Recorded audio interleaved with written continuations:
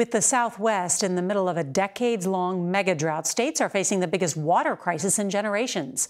Well, in tonight's Eye on America, we head back to Arizona, where earlier this year we reported on foreign-owned farms that are draining the state's water supply. CBS's Ben Tracy reports officials are now working to cancel those controversial leases. This was your well. This was my well. And now you got nothing. Nothing but dust. Arizona cattle rancher Brad Mead says his well went dry. You can toss a rock in it, it's gone. Because of his neighbor's farm down the road.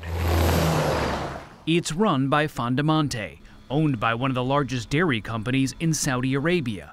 It grows alfalfa here to feed cattle back in the Middle East. It's illegal to grow it in Saudi Arabia because it uses so much water. So when you look out there and you see all that green, what do you think? I see money leaving America.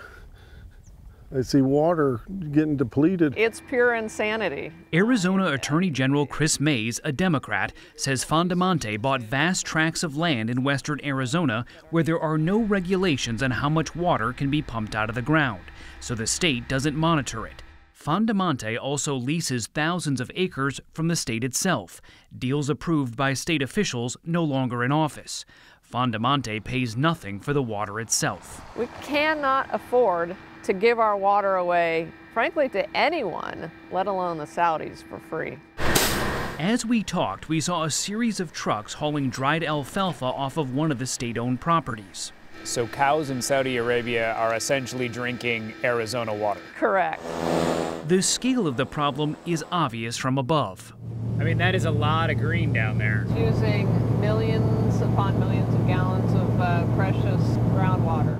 Mays says Arizona's cities, including Phoenix, will need that water as they face potentially drastic cuts from the drought-ravaged Colorado River. Fondamonte declined our request for an interview. What it's doing is not illegal, but since our story first aired, the state revoked approval for 2 additional Fondamonte wells and is considering canceling some of its leases on state-owned land when they expire next year. It is a scandal that the state of Arizona allowed this to happen. It shouldn't be happening, and it needs to come to an end. For Eye on America, Ben Tracy, Vicksburg, Arizona.